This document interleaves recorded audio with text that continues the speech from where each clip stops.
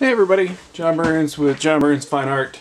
Please like the video, that helps me out a lot. And if you're interested in seeing more videos like these, please subscribe so you can stay up to date with all the videos I'm making. And make sure you hit the bell button and select all notifications. And you can always turn that off if it gets to be too much, but in the meantime, you know, it's good to see what's coming. Also, if you're just watching this on YouTube and you don't have an account set up, set it up. It's so easy, it's free, it's wonderful. You can subscribe to wonderful channels like mine and others that you find interesting. Also, if you are interested in knowing any of the products that I use to do anything like this, check out the description. It'll take you over to Amazon. I have an Amazon affiliate account set up so that I can create the links down below and it will take you right there. It may or may not open up the app in your phone, but if you select any of the items and they go into your cart, they should stay there until you get back to your app. So I appreciate that, and I appreciate you. You guys are great. So as a follow-up for my video of making the mold, I just wanted to start out and talk about casting, some of the hang-ups that I experienced, and some of the things I've learned. Well, trapped air is the #1 problem with making casting, so I'm hoping that these tips help you out, okay?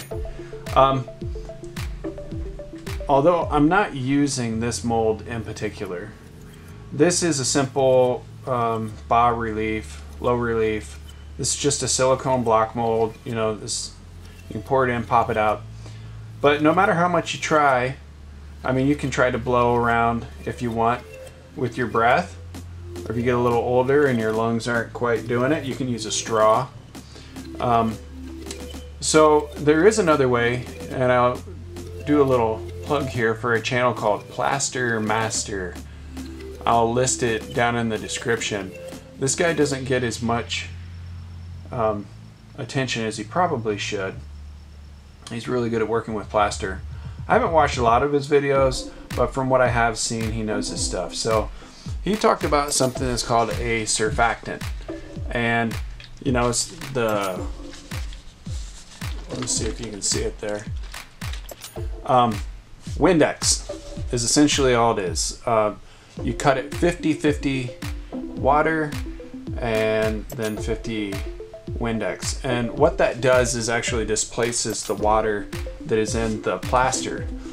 Just give it a simple coat, like, you know, maybe 2, so it's just misted. What ends up happening is when you pour in your plaster, all of a sudden that water tension, or the table, like if you put a droplet of water on glass, you can see it kind of sitting there in like a droplet. Well, when you spray something like Windex, that water displaces, it can't hold its shape. So that actually forces all the air out. You begin to move the density of the water to the bottom instead of from the top, and it pushes any trapped air out. It's an awesome tip, and it usually does a pretty good job. The reason why you want to cut it 50-50 is because you don't want it to mess with the plaster. You do too much Windex, it can start to make the surface not quite so hard. It might even make it a little chalky if you go too extreme. So there's that tip. And the problem with something like block molds here, this is from a previous video I did. The block mold is that you would have to spray it, and then, you know, cross your fingers and hope that it all goes well. Well, I can't remember that. Maybe I did that and then closed it up, and then I put some bands around it to hold it. By the time I actually got into pouring, it wasn't enough, really. There's still some little pock marks from the air, and I couldn't really turn this. Like, if I would have been smart about it, I could have probably put my hand or something of that nature and just kind of turned it up to let those air bubble, the trap sections here, let that air out and let plaster roll in, and then maybe roll it in such a way that the air couldn't come back into it. And then, you know, you set it to the side and let it kick, and then tap it, and let the air bubbles rise up. You know, keep doing it until the air bubbles just start to look very small on top, and you should be okay. If not, try again. So with that one, it also had a companion mold of the foot, and you can see here a lot of air bubbles there. Air bubbles in the toenails. But again, if I had like maybe used that surfactant and then poured that same day, I ended up getting distracted and I had it taped up or banded, and I didn't want to undo all that. So you know, laziness bred flawed work. But I'm sure that could have been easily fixed too if I would have just rotated it a couple of times. And I am building a rotational casting machine for smaller molds like this. That would be very favorable, because then I could just put a you know, a plug or a cover on that and then just roll these things, and they should come out pretty spot on. I've been in stores where you see plaster castings, and usually right on the top of the head you'll see a bunch of air bubbles. So like right here, this is a sculpture by Deleuze, Jules Deleuze, French artist, 19th century. His buddy was Rodin. They were friends. He was a student of Jean-Baptiste Carpeaux, but I'm fortunate enough to have a plaster casting here. And I cast this. It's not that I just got it, but I got this, my hands on the mold, and I did a casting, and this one turned out virtually flawless. I don't think there's anywhere but maybe one little air bubble trapped down here. It's a little pen bubble. And if I really wanted to be slick, I could shove something in there and no one would be the wiser. Oh, there's another one. So, but otherwise on the features, it's flawless.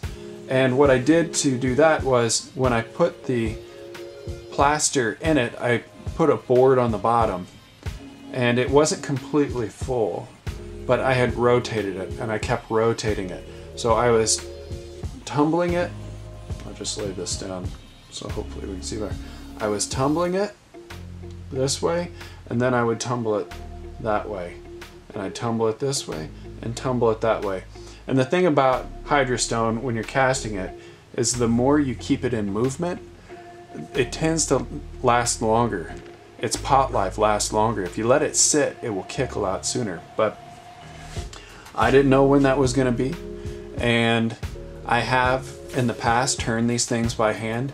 It took about a half hour. I was literally sitting in a chair turning this in my hands for a half hour, and it gets exhausting, but I knew the importance of this artist and I wanted a very beautiful piece, so I did it. But there's been times when I have stopped prematurely because I thought, well, this is really taking forever. And so this is from one of my molds. I busted off some of the other pieces. It was a scrap casting. But you can see here where it's hollow. This is the wall around here. And it got as thin as, you know, 1/8 of an inch, 3/16 of an inch, and it comes back around to, you know, we're looking at like 5/8 in some of the thicker parts. But what had happened with this one was I was turning it, you know, turning it, and this one is like cylindrical. So turning it this way was a real pain. Turning it this way, not so bad. But there's at one point I told myself, you know, if I stop, it's going to kick at that one moment. But I decided, you know, not really. I'm just going to stop for a minute and let this stuff really start to set. Well, as soon as I did that, I don't know, it was just like that thing in your head where you say, that wasn't a good idea. And I started to turn it again, and it had already started to set. So it started to set like right when I stopped. So that was not good. And there's like air bubbles here. You can kind of tell that was trapped air because it's nice and smooth. That's not chipped out. It's actually smooth, so that was a bubble. And there was just massive spots where there was like no plaster at all, where it had rolled away. And this being a silicone mold, if you're not keeping that stuff moving, it will, you know, just fall off the sides. You have to keep it moving until it starts to set up to where you're turning it faster than it can come down. And this one here, I just stopped and it started to roll off that silicone, because materials usually don't stick to silicone. So that was a boo-boo. So this is the mold from the last video. This is the two children who are sitting there sleeping. I drilled a hole in the bottom of this. So I took a measurement from the top diameter and then the bottom diameter. And I have somewhere in the middle here. So I drilled that, smoothed it, tried to make it so that I could get a better seal on it. If you use Vaseline on this to try to use like some kind of seal, it will just, you know, come right out. But I wanted to put this in my rotational casting machine, but it is a hair too big. So now this one, I can either do it by hand, or I can pour it in and try to methodically eliminate the trapped air, or make it so that the trapped air shows up on the backside, which is going to be on the wall because it's part of my clock project. So anyway, anyway, so that's where we're at. I hope some of these tips in the beginning are good for you. If you want to see me cast that clock sculpture, I'll talk a little more about it before I do it, and I can even show how I mix up the plaster, and we'll go from there. So stay tuned. Like and subscribe this video, please, if this was helpful. And of course, the subscription. Click all notifications. That way you can stay up to date with all my projects and learn something for yourself. This is free education. So drink it up. No, seriously, you guys, there is greatness inside you.